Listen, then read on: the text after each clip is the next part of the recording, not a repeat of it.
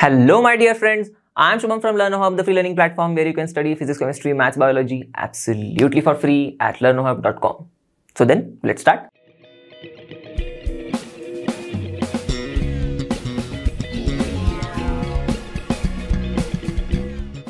So friends, in this video, we are going to study your ICSE Chemistry Class 9, Chapter number 3, Water. Actually, we are going to continue our concepts, studying the concepts of this chapter, okay, in this video, because we have already started with this chapter in the previous video. If you have missed watching that video, you can go back to that video because those are some basics related to the water. Now, we are going to completely start some new topics related to water in this video.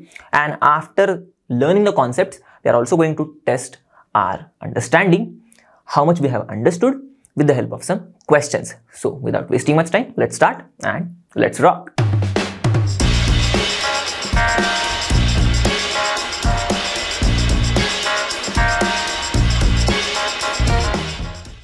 So before moving ahead, the child says, let's have a look over the topics which we are going to study in this video. And yes, so we are going to understand what are hydrated and anhydrous substances, what is efflorescence, what is deliquescence, what is hygroscopy, what are drying and dehydrating agents. Okay, so let's start first with the hydrated substances. Okay, so now before starting to understand what are hydrated substances, let's first understand what is the meaning of water of crystallization, because this term will help us understand what are hydrated substances and what are anhydrous substances. Okay, so now what is water of crystallization? It's very simple. Okay, these are the fixed number of water molecules or fixed amount of water molecules, right, which are associated with some compounds. Clear? So now let's see the examples, then it would be much more clear to you. Okay, so for example, if I'm having this washing soda crystals, so if I would look into their formula, which is Na2CO3.10H2O. Now here in this formula, these 10 water molecules are fixed number of water molecules, okay, which are associated with this sodium carbonate. Okay, and how they are written, you have to pay attention. See, after sodium carbonate, we have a dot and then 10H2O. Okay, so these are the fixed number of water molecules associated with this compound, and these fixed number of water molecules are called as water of crystallization. Okay, here. Clear in this example? Now, how to write the chemical name? It's very easy. What you have to do is simply, you need to take the name of the compound first. Okay, write it as it is, sodium carbonate. Okay, I have written it, sodium carbonate, suppose. And then, after that dot, how many water molecules are there? You need to add a prefix, which for 10 it is for 10 it is deca. Okay, so sodium carbonate deca, and then for water you just simply write hydrate. Okay, so sodium carbonate decahydrate, this would be its chemical name. See, sodium carbonate decahydrate. Clear? So in the same way, we have some another examples as well. So I have deliberately written the names of the examples in a way it would be easier for you to remember. So next is Glauber salt. Now see, this was sodium carbonate.10H2O. Glauber salt is sodium sulfate.10H2O. Sodium sulfate.10H2O. Name would be sodium sulfate decahydrate. Right? Simple. So now what you are going to do is, by looking at the chemical formula, you are going to deduce the chemical name, right? It's a simple activity or simple exercise for you. So for first two we have written. Now let's see the next common name of the compound, which is Epsom salt. Now you have to remember this, okay, the common names and the formula. Once you remember the formula, you can write the chemical name as well, okay, because there is a simple method to write the chemical name. So for Epsom salt's formula is, now here, see, we have covered the sodium carbonates, sodium carbonate.10H2O, then sodium sulfate.10H2O. Now we are going to see the sulfates, but of magnesium. So it would be magnesium sulfate, and the number of water molecules would be reduced, .7H2O. So magnesium sulfate, .7H2O. Clear? So now here, what would be the name? Magnesium sulfate heptahydrate, hepta, 7. Right? In the same way, blue vitriol. So now this one, we are going to see it again after some time. You would notice, and yes, it's very important as well, because you would see so many reactions moving around this blue vitriol. Now blue vitriol's molecular formula is very important, which is, now this is also a sulfate. See, Glauber salt, sulfate of sodium, .10H2O, Epsom salt, sulfate of magnesium, .7H2O, and Blue vitriol, it is also sulfate, but of copper, dot 5H2. So see, sulfate of copper, dot 5H2. Okay, so copper sulfate, dot 5H2. Now here we would write the name copper sulfate pentahydrate. But now after copper, we are going to just write the charge of the copper in this compound. Okay, now we all know what you have to do is simply take copper sulfate. Okay, remove or just forget about this water molecule. So simply see this copper sulfate, okay, molecule. Now you know how to deduce the charges by looking at the formula. We have already studied it with the help of radicals, right? We are going to decode it. So copper sulfate, now we know copper and sulfate. Sulfate is SO4 2 minus, copper would be Cu2 plus. As simple as that, right? We are going to balance the charges. So copper is having 2 plus charge. So we would write copper 2 in Roman. Okay, copper 2 in Roman. And then it's sulfate. So copper sulfate, but between copper and sulfate, we are going to write the charge of the copper. I have already told you, which is 2 plus, which means 2 in Roman. So copper 2 sulfate, copper 2 sulfate, right? Between copper and sulfate, the charge of the copper in Roman numerals. And then simply the same way, pentahydrate, 5 water molecules. So copper 2 sulfate, pentahydrate. Clear? Moving ahead to the interesting example. See, pop. So now you would say, what is this pop, sir? Is it related to any pop song and all those things? No, pop is simply plaster of Paris, and you would have heard it a lot of times, right? Some or the other person in your life may have suffered, okay, with some minor injury or like something like that, and you would have seen a plaster of Paris, okay, coating on their body part wherever they have got that injury. So this plaster of Paris, okay, it is also having water of crystallization. Now very interesting to know, right? And now its formula is very interesting as well. Okay, it is also a sulfate. So see, sulfate, sulfate, sulfate, sulfate. Now, but this is the sulfate of calcium. Okay, this was of copper, this is calcium. So calcium sulfate, okay, but now, as I have told you, fixed number of water molecules are associated with the compound. So for all these compounds here, only 10 water molecules would be associated with the sodium carbonate, and yes, it is washing soda crystal. For Glauber salts, always 10 water molecules would be associated with sodium sulfate. Okay. In the same way, for Epsom salt, always 7 water molecules will be associated with the magnesium sulfate. Now here I am talking about 1 unit each, which means 10 water molecules for 1 sodium carbonate, 10 water molecules for 1 molecule of sodium sulfate, 7 water molecules for 1 molecule of magnesium sulfate. Are you getting it? Right? So in the same way, 5 water molecules for 1 molecule of copper sulfate, and in the same way, half water molecule for 1 molecule of calcium sulfate.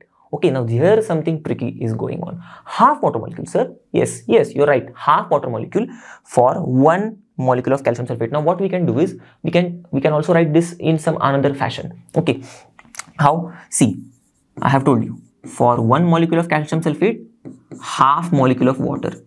Okay, so fixed number of water molecules for which are associated with this compound. Now you can do what we can do is, I can just double the number of calcium sulfate molecules. Okay, so I have taken 2 molecules of calcium sulfate. So for 2, if I have doubled the number of calcium sulfate, the number of water molecules would also be double. So double of half is 1. Okay, so for 2 molecules of calcium sulfate, okay, there would be 1 molecule of water. Okay, but now we need to put this in bracket.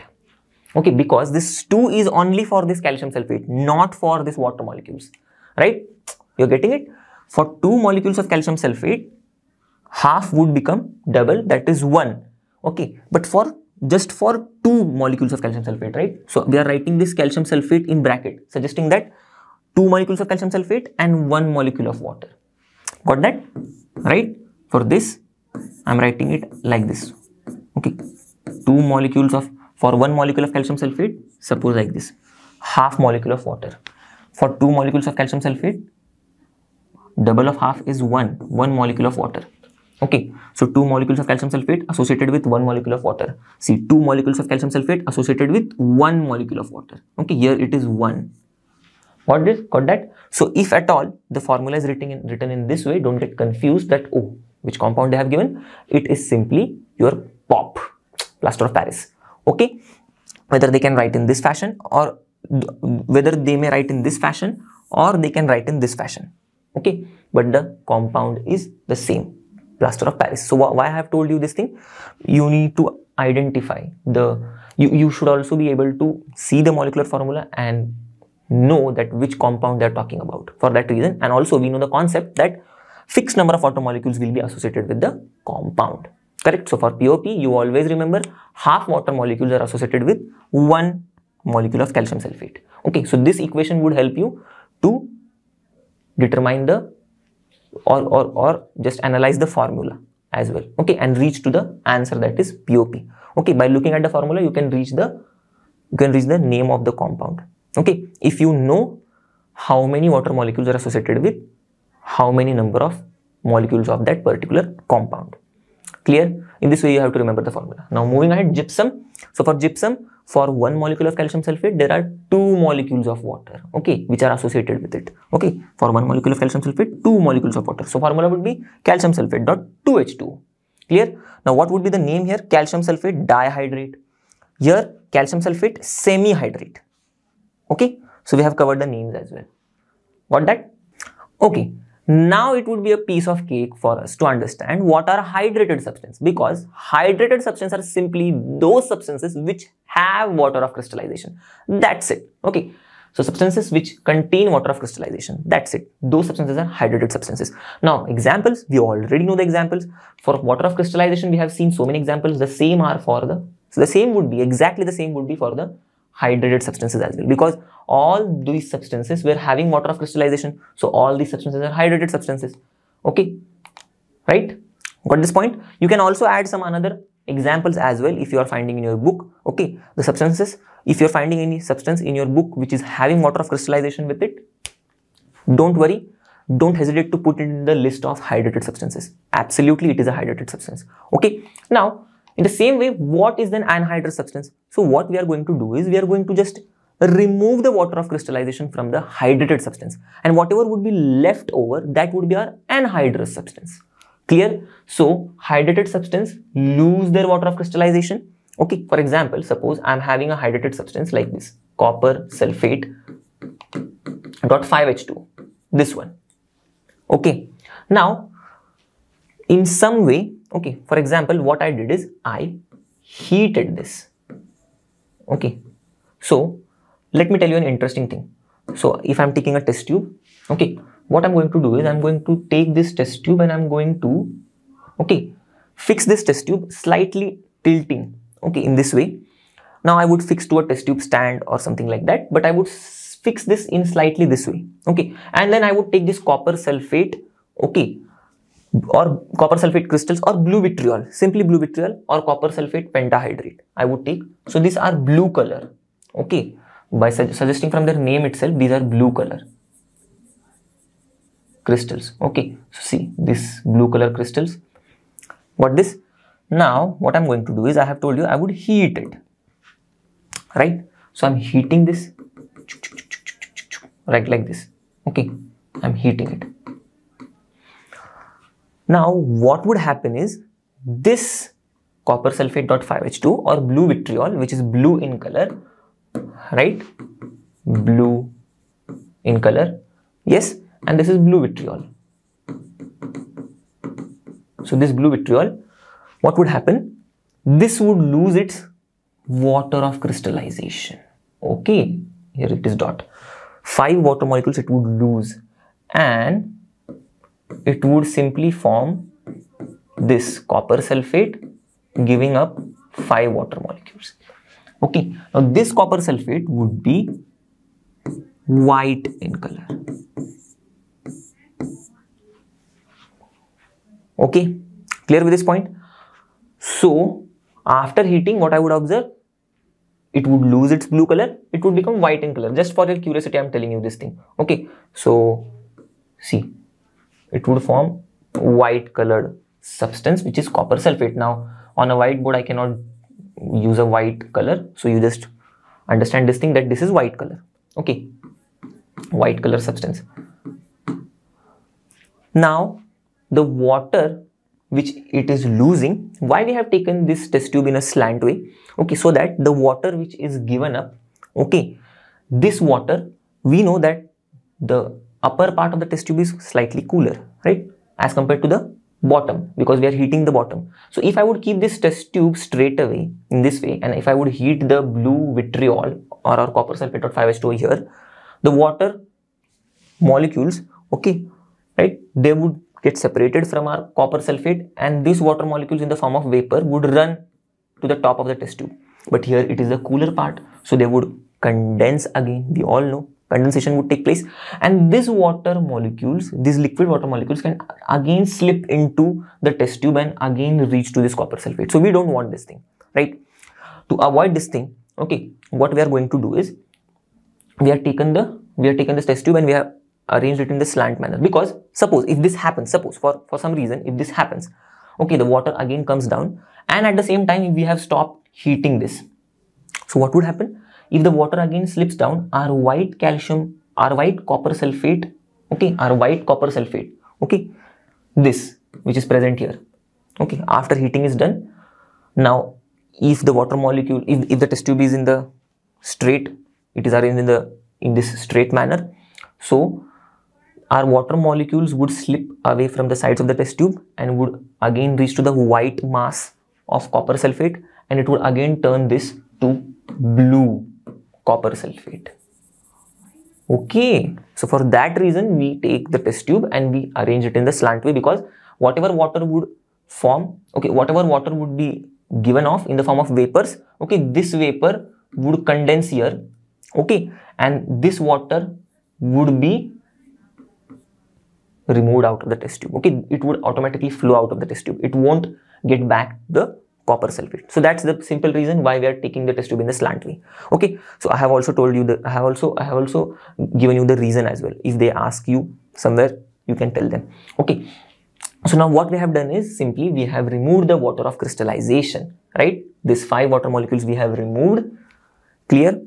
Now the remaining, after removal of this water of crystallization, whatever it is remaining, see, this is remaining copper sulfate. So this is an anhydrous substance. Clear? So hydrated substance lose their water of crystallization. See, hydrated substance, because it is having a water of crystallization with it, loses its water of crystallization. See, it has lost its water of crystallization and it is getting converted into anhydrous substance. Clear? Okay. Now here for your info, the crystals of copper sulfate here, okay, here these are blue crystals. Clear? Initially, but after heating and after the removal of water molecules, this would become powdery mass. Okay, white powdery mass, powder. What this? So what is anhydrous substance? Very simple. Okay, so now we have just now seen what are hydrated substances and what are anhydrous substances. Now let's move ahead and see what is efflorescence. Okay, so related to this concept only, I have taken up with this topic. I have moved on to this topic, and you would feel very amazed to know that some hydrated substances, okay, some hydrated substances, when they are exposed to air, okay, or when they are exposed to atmosphere, they on their own leave or lose the water of crystallization. Okay. Now previously, when we have understood what are anhydrous substances, we have seen that we have heated copper sulfate. So for copper sulfate, we need to heat it, so that in case of blue vitriol, sorry, we need to heat it, right, so that it loses its water of crystallization. But in case of some other hydrated substances, they lose their water of crystallization just when they are exposed to atmosphere, like that only. Okay, on their own. Okay, just when they are exposed to atmosphere, which means that just when they are exposed to dry air. Okay, so some hydrated substances lose their water of crystallization on exposure to dry air, just on exposure to dry air. Okay, so if I am taking some hydrated substance, I am exposing it to the dry air, it would lose its water of crystallization. Such substances are called as efflorescent substances. Okay, and this phenomena is called as efflorescence. Okay, so what is this efflorescence? Very simple. Some hydrated substances, they just lose their water of crystallization on exposure to dry air. Okay, some hydrated substances lose their water of crystallization, okay, on exposure to dry air. Clear? Now, when they lose this water of crystallization, we have observed that, okay, they lose their crystalline shape. Okay, just like our copper sulfate or our blue vitriol lost its crystalline, lost its crystal-like structures, and it formed a powdery mass. So in the same way, they also, okay, these efflorescent substances also lose their crystalline shape and they also form powdery mass.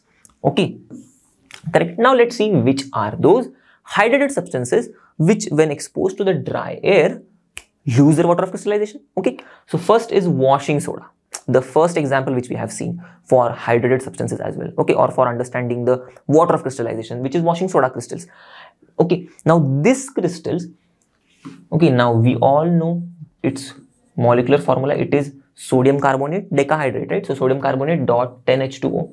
So now when it is exposed to dry air, what happens is this sodium carbonate, okay, it doesn't get rid of its all water molecules. Okay, only one water molecule is left with this sodium carbonate molecule, only one. But rest 9 water molecules leave sodium carbonate. They say tata bye bye, main nikal ja raha hu. Okay, so in this way they move out. Okay, so this sodium carbonate dot 10H2O or our washing soda crystals, okay, when they are exposed to dry air, okay, I'm just writing Da. Okay, so what they do is they give up their 9 water molecules, which are water of crystallization, right? Which are the water of crystallization. We know this 10 out of 10 water molecules are called as water of crystallization. So out of this 10, they give up 9 and keep only 1 with it. Okay, so what we say it as, since it is only having 1 water molecule, so we say that it is now a monohydrate, right? Here it was a decahydrate, 10 water molecules. Here it is a monohydrate, but still, yes, it is still a hydrated substance because it is still having a water of crystallization, though it is only 1 water molecule, but yes, still it is having, so it is hydrated substance. Clear? So efflorescence doesn't mean that a substance would totally give up their water of crystallization. Okay, it doesn't mean that. But yes, if the substance is willingly giving up all its water of crystallization, then also we can say that efflorescence is taking place.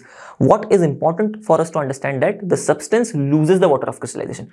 Whether it loses completely or partially, we don't care. We just care about whether it is losing the water molecule or not, water of crystallization or not. Okay, if it is losing, efflorescence is happening. Though it may lose completely or may lose partially. No problem with this. Clear? Okay, so now let's see the next example, Glauber salt. Glauber salt, we know sodium sulfate dot 10H2O, correct? So this was this Glauber salt, sodium sulfate dot 10H2O. Clear?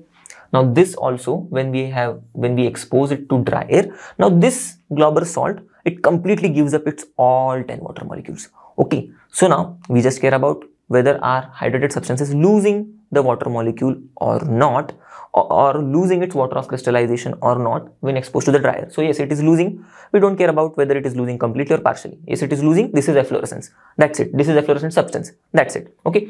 But yes, we need to remember that it is completely losing all its water of crystallization. So now here, this Na2SO4 we would get along with 10 water molecules. Now my question to you is whether this sodium sulfate is hydrated or anhydrous. Okay, so now you can think on your own and answer it. Okay, I won't tell you because I have given already you the hint here.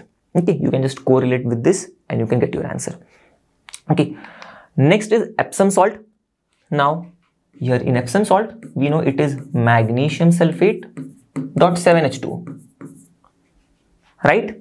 Okay, so when it is exposed to dry air again, what would happen is it would also lose its water of crystallization. But how much it is losing?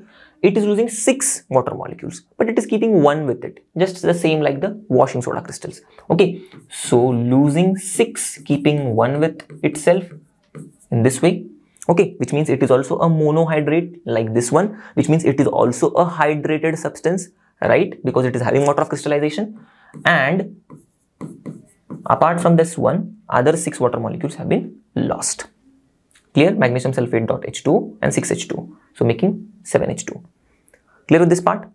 Okay. Now moving ahead to the next phenomena, which is hygroscopy. Now this is not related with the water of crystallization. It is very, very simple phenomena. Suppose I am having a substance. Okay. Now this substance, okay, I have exposed it to the atmosphere. I have kept it. Now this substance started to absorb the moisture from the atmosphere.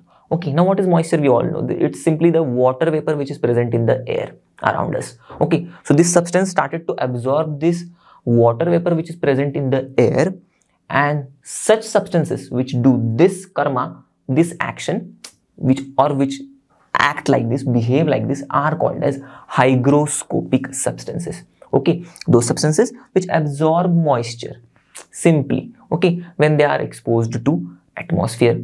Okay, and this phenomena, okay, is called as hygroscopy. Clear with this point? Now which are those substances? Let's see some examples of this such type of substances. Okay, which is, first is concentrated sulfuric acid, next is calcium oxide. Now for one question for you, you can just find out the common name for this compound, calcium oxide. Okay, it's very simple, or you can, if you don't know right now, you can go back, you can again in some other time, you can go back to Google and just Google it. Okay, we have already studied about this thing, that's why I'm asking you. Then silica gel. Now very much interesting thing about this silica gel I will tell you. Okay, first of all, let me tell you what is silica. Silica is simply SiO2, silicon dioxide.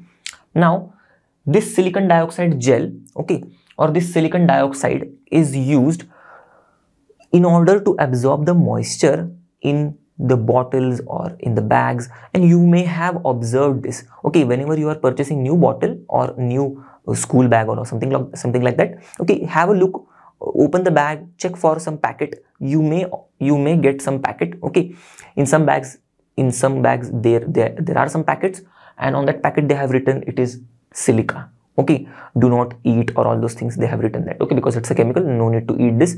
But yes, they keep this silica packets in them. Now why it would be? You're right, you're thinking right. In order to absorb the moisture from those objects, okay, whatever moisture would be there in that object, these silica packets would absorb the moisture.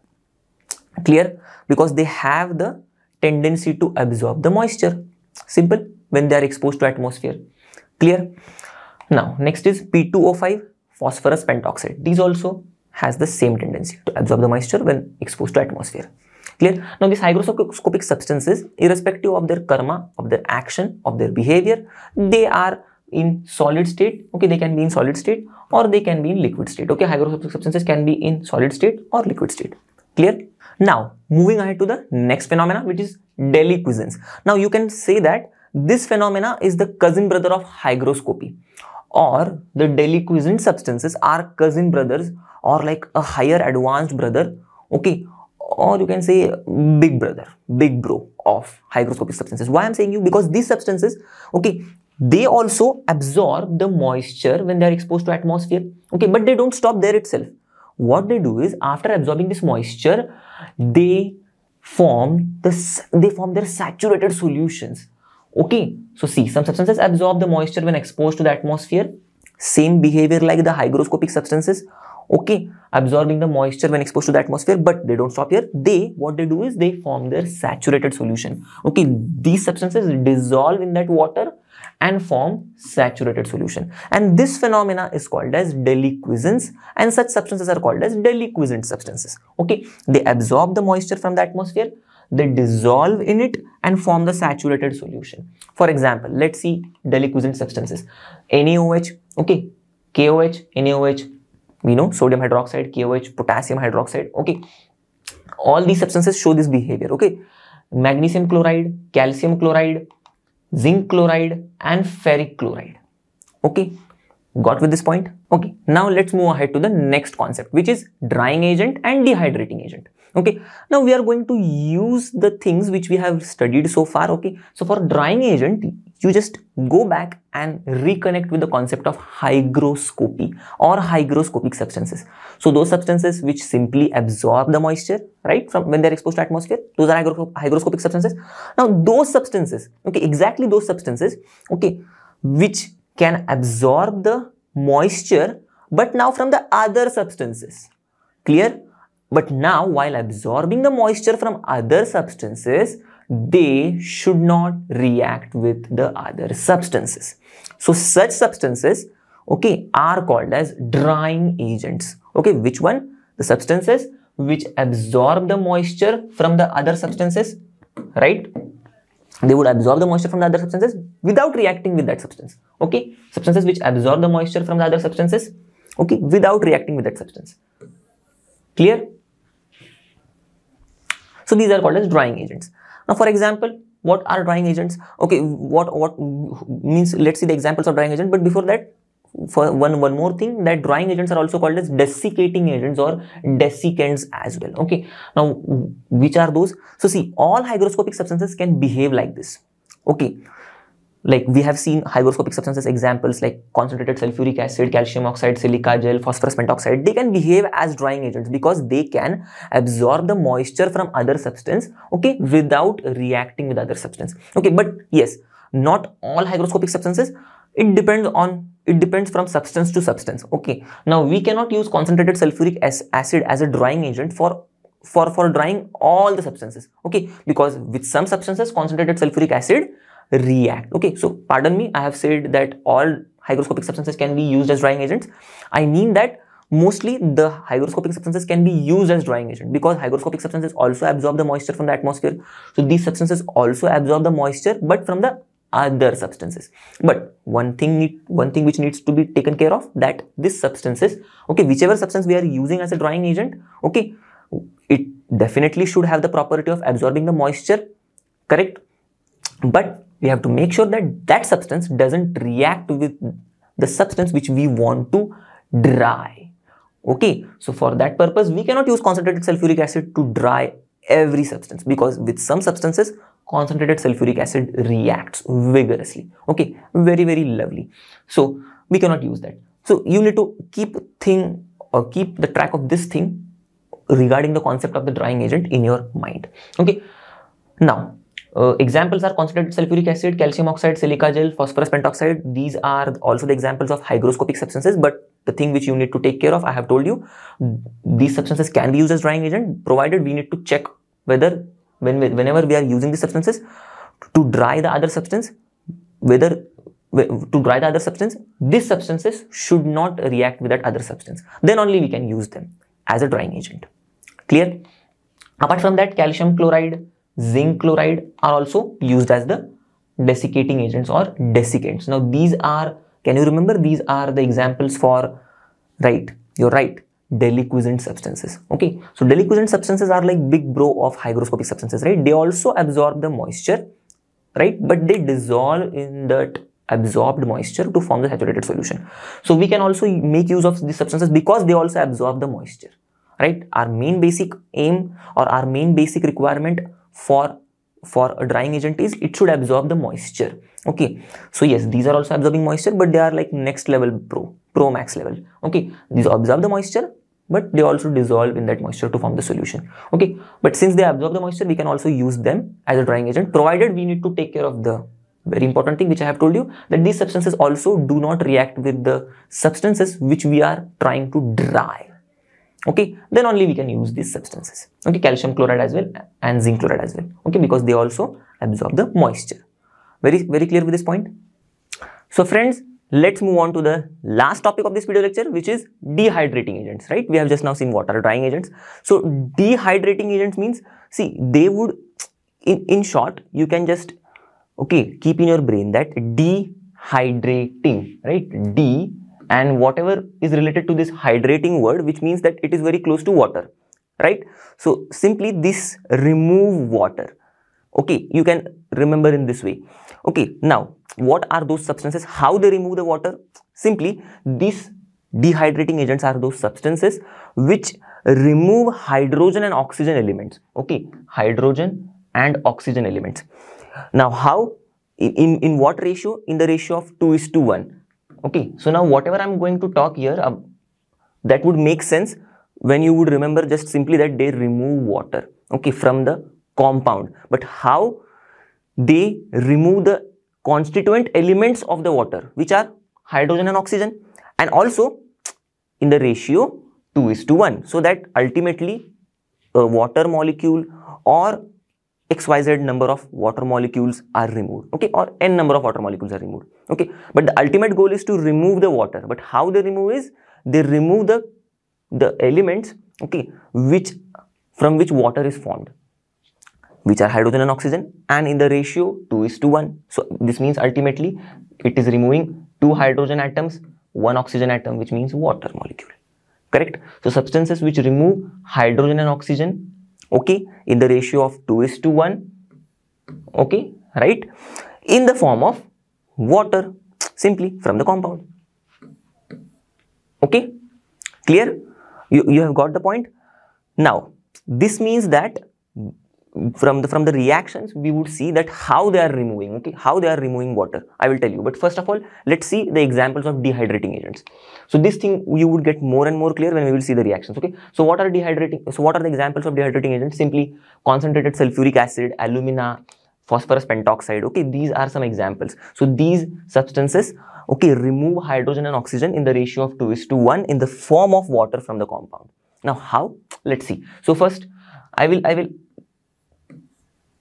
write the reactions involving the concentrated sulfuric acid, or I will help you understand how concentrated sulfuric acid is acting as a dehydrating agent. Okay, so for example, now I have always told you blue vitriol or copper sulfate .5H2O, where we are going to use it, okay, over an period when we are going to study these topics. So again comes our copper sulfate .5H2O.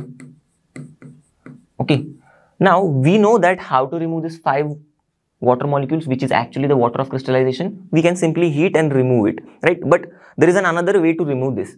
What we are going to do is we are going to use concentrated sulfuric acid here. Okay, so this concentrated sulfuric acid, what it is going to do, it is going to simply take out hydrogen and oxygen from this compound in the ratio of 2:1, right? Which means simply it is going to remove water molecule. Okay, so now see, copper, sulfur, oxygen, hydrogen, oxygen. So, okay, so it is going to remove hydrogen and oxygen in this ratio 2:1. So what it simply does, it gives us copper sulfate and 5 water molecules. Okay, so this entire 5 water molecules are being removed from copper sulfate .5H2O. Okay, so now here hydrogen and oxygen is removed in the ratio of 2:1, right, in the form of water molecule. Correct? Okay, this means that 1 water molecule is removed, and in the same manner 5 water molecules have been removed by concentrated sulfuric acid, right? So we can get copper sulfate and 5 water molecules. Clear how it dehydrated our blue vitriol. Okay, now in the same fashion, now what would happen here? You would have guessed it right. Here I have already told you this is blue in color, but when it loses its water of crystallization, it forms white powdery mass. Here it is blue crystals. Here it would form white powdery mass. We have already seen this, right? Now, another example, okay, of a reaction in which concentrated sulfuric acid is dehydrating a substance is simply, you can take cane sugar. Okay, we all have the table sugar in our home. So that sugar is simply the cane sugar. Okay, sucrose. So its formula is C12H22O11. Okay, this is our cane sugar. Now, when we are using concentrated sulfuric acid, okay, or suppose we are adding concentrated sulfuric acid to this cane sugar, what is going to happen is, now hydrogen and oxygen are going to be removed in the ratio of 2:1, or simply water molecule is now going to be removed from this carbohydrate. Now you would say, sir, how is it possible? Here we can see that yes, there are 5 water molecules here, they have been removed. Here, now see, here there are hydrogen and oxygen, okay, elements. These hydrogen and oxygen elements would be removed by the concentrated sulfuric acid. So what would be remaining? Carbon, right? So only carbon is there now. Bichara carbon is only there here. Okay, let me just erase because we need to stoichiometrically balance the reaction. So carbon and hydrogen and oxygen in the ratio of 2:1. So water molecule. Now how much water molecule? That we can see from our reactant itself. So see, there are 12 carbon. So I'm just writing here 12 carbon would be removed then, and there are 22 hydrogen and 11 oxygen. So exactly double the number of oxygen atoms is the hydrogen atoms. Correct? So in water also exactly double the number of oxygen atom are hydrogen atoms. So see, if you would try to balance here, I would write here 11. So 11 2s are 22 hydrogens, right? And 11 oxygen atoms. So 11 oxygen atoms. Okay. So in this fashion, this concentrated sulfuric acid would dehydrate our cane sugar, okay, giving us carbon and water molecules. Okay, so have you understood this? I hope you have got my point.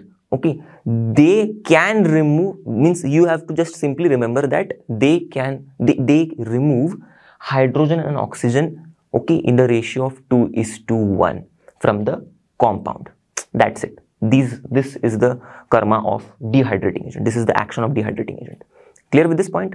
Okay, now it's time to see the questions. Okay, let's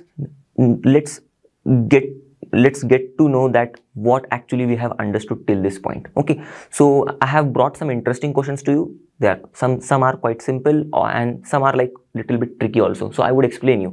Okay, so you can also think on your own. Okay, this is a simple question. Till this point, whatever we have studied, you just try to recollect it. Okay, first of all read the question: how hydrated salt can be made anhydrous? Okay, and then try to go through the first topic of this video till this point and figure out the answer how we are going to make a hydrated salt, which means simply a hydrated substance, right? Okay, hydrated substance. Okay, anhydrous. Okay, so what all techniques we have studied, or what all methods we have studied till now?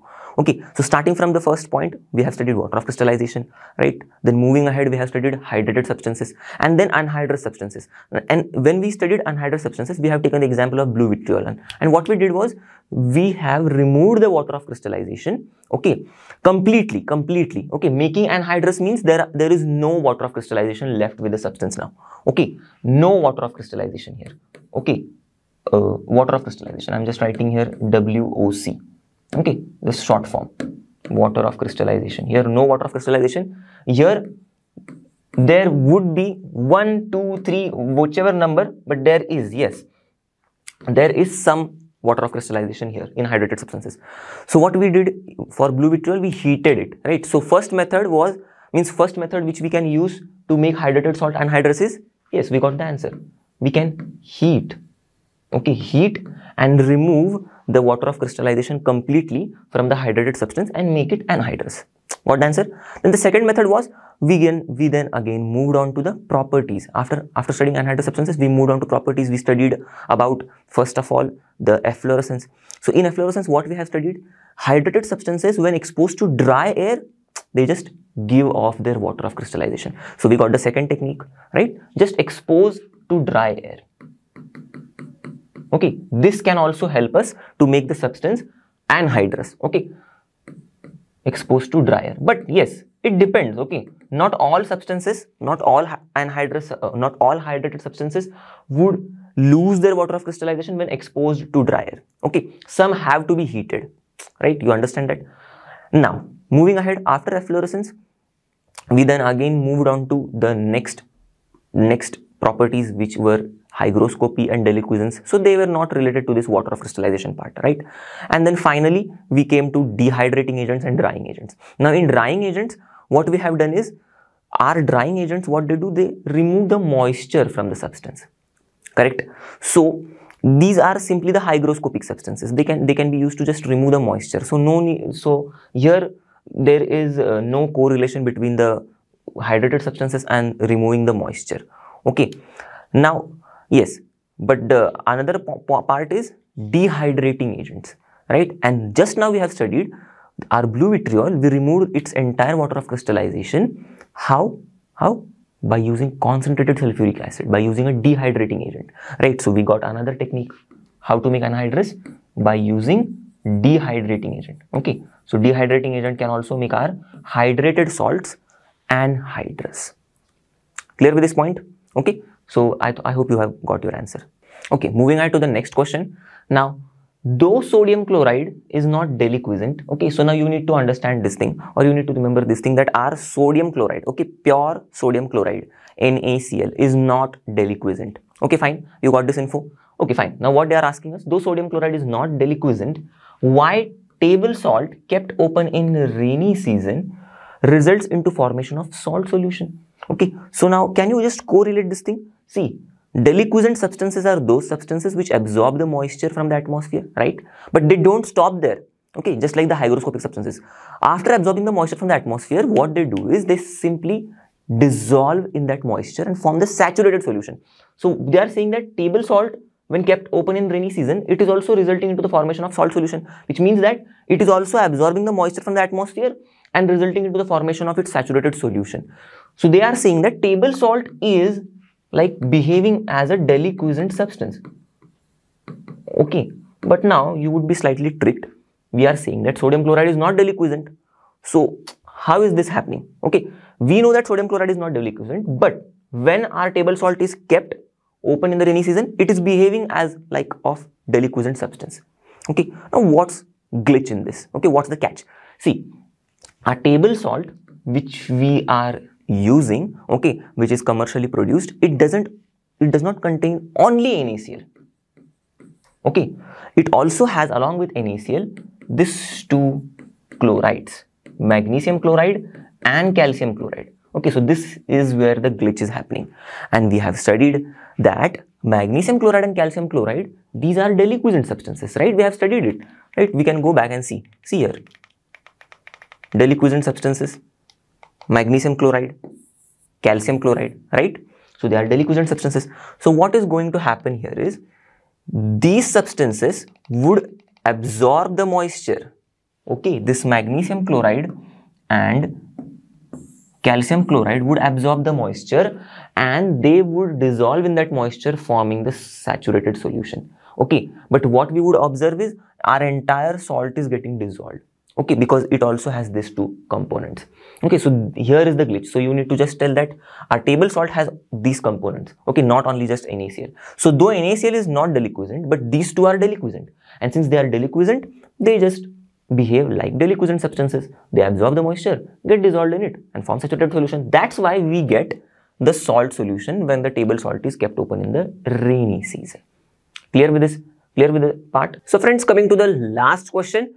Now you have to apply some your brain and the concept which we have studied so far. Okay, with a very simple thing. See, with a very simple correlation to the mass. Okay, which is very simple thing, right? So in which of the following substances will there be A, increase in mass, B, decrease in mass, or C, no change in mass? Okay, but now when they are exposed to just simply air. Okay, so now first option is, means first substance which is given to us, and then we have to analyze whether its mass would increase, decrease, or its mass won't change, is concentrated sulfuric acid. Okay, so concentrated sulfuric acid we have studied, it is an hygroscopic substance, right? So if I would keep concentrated sulfuric acid like this, okay, in a beaker, it would absorb the moisture from the atmosphere, right? Moisture means water vapor, right? Water which is present in the atmosphere, and if the water is absorbed, so here there are everywhere sulfuric acid molecules, but now along with sulfuric acid molecules, now there would be some water molecules as well,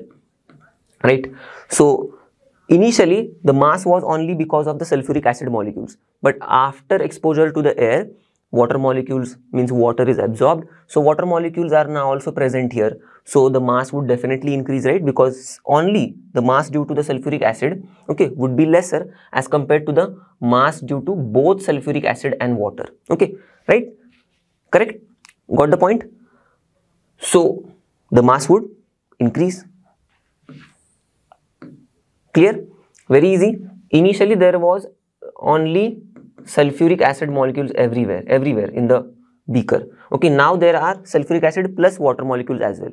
So it's now very clear from these two pictures that here the mass would be because of only this much molecules, and here, okay, suppose here there are 50 sulfuric acid molecules, but now here along with the 50 sulfuric acid molecules, there are suppose 10 water molecules as well. So only 50 sulfuric acid molecules mass we know how to calculate. We know how to calculate molecular weight. So after calculating this weight, okay, and after calculating the combined weight of 50 sulfuric acid molecules and 10 water molecules, okay, you would definitely get something much mass, okay, in number here, right? Very simple. Now hydrated sodium carbonate. So what would happen in this case? Okay, before going to the answer, you just think on your own. You can pause it here and then resume back to see the answer. Okay, so see, hydrated sodium carbonate means we have studied about it, sodium carbonate and hydrated, right? So this is the hydrated sodium carbonate, Na2CO3.10H2O. Okay, washing soda we have studied, and this is an efflorescent substance, right? When exposed to the atmosphere, it loses its water of crystallization, right? So how much water of crystallization it loses means how much water molecules it would lose out of its water of crystallization. Out of this 10, it loses 9, right? We all know this thing. Now only remaining is one water molecule with this. Okay, so what is remaining now? Na2CO3 dot 1 H2O or H2O. Okay, so these two things are remaining, this and this. So by definitely looking at this scenario, we know that out of now 10 water molecules, 9 has been lost. Now what is remaining? Only one water molecule along with sodium carbonate. Okay, here there were 10 water molecules along with sodium carbonate. So definitely when you would calculate the molecular weight of this entire compound, okay, using this formula Na2CO3.10H2O, you would get roughly around 286 or something like that. Okay, the molecular weight. But after the exposure to the air, okay, it would lose its 9 water molecules. So now whatever the answer would be here, suppose for example it is 286. Okay, I'm not sure, pretty sure about it, but suppose it is 286. So out of this now 9 water molecules mass you would have to reduce. So 18 9s is like 162, right? So 162 you have to just reduce from this 286, and whatever the mass would be, that would be the answer. Okay, suppose X. So this would be definitely lesser, right? If I would reduce this, so 6 minus 2 is 4, 8 minus 6 2, and then 1, right? So it's 124. So later the mass would be 124, around 124. So mass has decreased. Initially it was like 286. Okay, now it is like 124. Okay, so I have just assumed this number. Maybe it would be right, maybe it would be wrong, but in order to make you understand, that's my point. Okay, so mass would decrease. So what would happen here? There is decrease in the mass. So friends, with this we have reached the end of this video, and I hope you would have enjoyed learning with me. You would have understood the concepts which we have learned so far in this entire video lecture. Okay, but please do let me know this thing in the comment section. I would be waiting for your comments. Okay, and as you all know, LearnoHub matlab free hai par best hai. So see you in the next video with the remaining concepts of this chapter. Till then, keep studying. Bye bye and have a great day.